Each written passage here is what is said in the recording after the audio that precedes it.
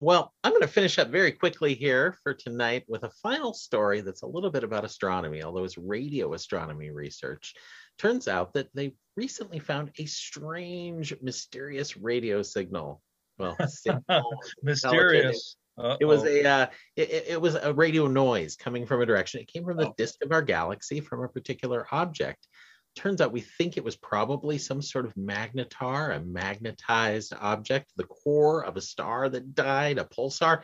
But instead of it spinning maybe once every couple of seconds for a normal pulsar, this thing spun once every 18 minutes. We were picking it up. hmm. Now, maybe it's a magnetar, could be a white dwarf, maybe, but very, very, very strange object. You can see here the radio signals that were picked up about 20 minutes apart, and the pulses lasted handfuls of, I forget the exact length of each of these signals. See if it says here in my anyway, I'm not seeing what it was there, but they did measure it for 84 days.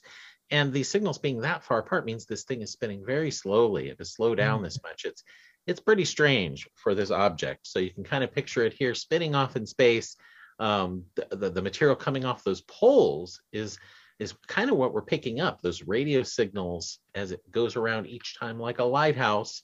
We'll hear Hmm. boom, a radio signal, then another radio signal, but very, very, very slowly. So they'll do more studies of this object, obviously, find out more what it's about. But you'll see things in the news of mysterious radio signal. Right. It's not aliens. No. Very unlikely when it's something like this. It doesn't pass the test for an alien signal, unfortunately.